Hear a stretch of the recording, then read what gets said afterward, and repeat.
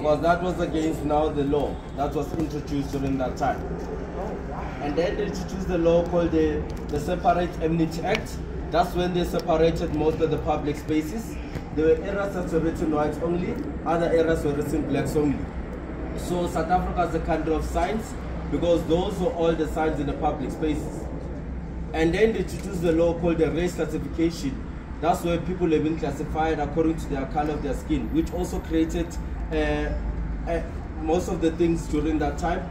Black people, it was hard for them during that time because some of them were separated from their families. Because it happened that during that time when that was created, there was a board that was deciding on which the person does fall in which group. Because in some of the African families, there are those who are dark in complexion, there are those who are light in complexion. So those who are dark will fall under the Africans, those who are light will fall under the colors. So in the families, they were being separated in that way.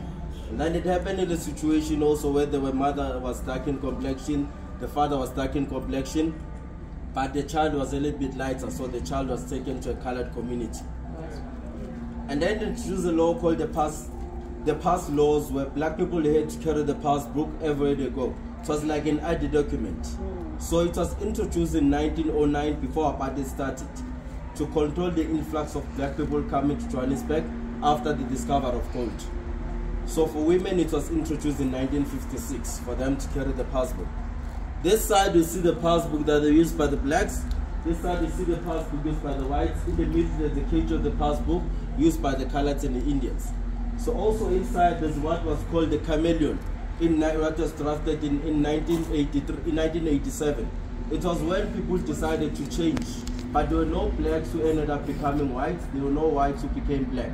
But the other blacks were able to change maybe to coloreds because there were benefits in those groups. Because when you're colored, there were benefits for coloreds.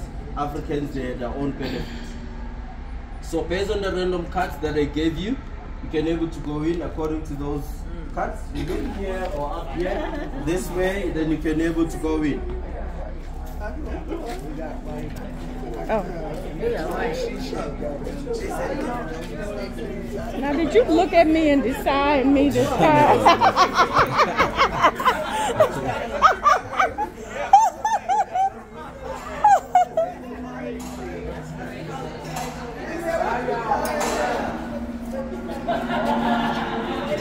Oh. Okay, so I got the whites. So this is what I'm ending up with. And this is walking through. This is walking through the Apartheid Museum. And I got the whites only card. So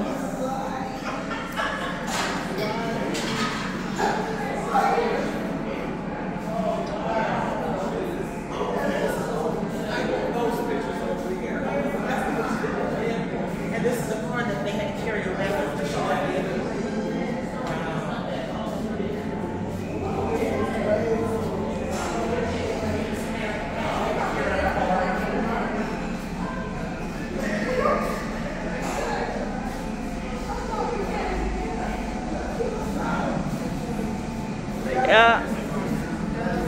So again, I'm at the Apartheid Museum. I'm in the whites only. That's the walkthrough.